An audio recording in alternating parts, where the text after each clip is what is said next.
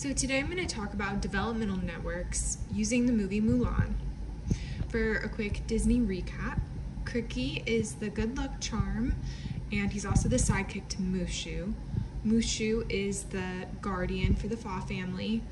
Mulan is a warrior who is helping to defeat the Huns, who Shan Yu is the leader of.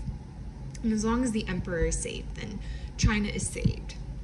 So what we're going to do is think about what would happen if some of these characters were removed from the storyline. So, for example, Mulan.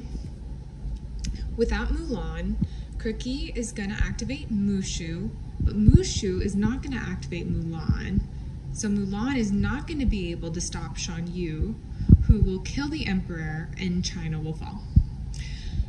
Now, what about if the emperor is removed from the equation? Cricky will activate Mushu, who activates Mulan, who's going to defeat Shan Yu, but it doesn't matter because the emperor is no longer safe and China still falls. Now let's think about if multiple characters were taken out of the equation. So let's say Cricky and Shan Yu. So Cricky's not going to be able to activate Mushu, and Mushu's not going to activate Mulan. However, Shan Yu's out of the equation, so nobody is there to overthrow the emperor, which means that China is saved.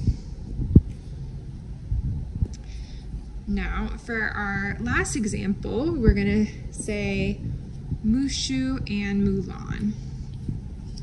So Cricky is not going to be able to activate Mushu, which means Mulan's not going to be activated, which means Shan Yu is going to be free to kill the emperor and China will again fall.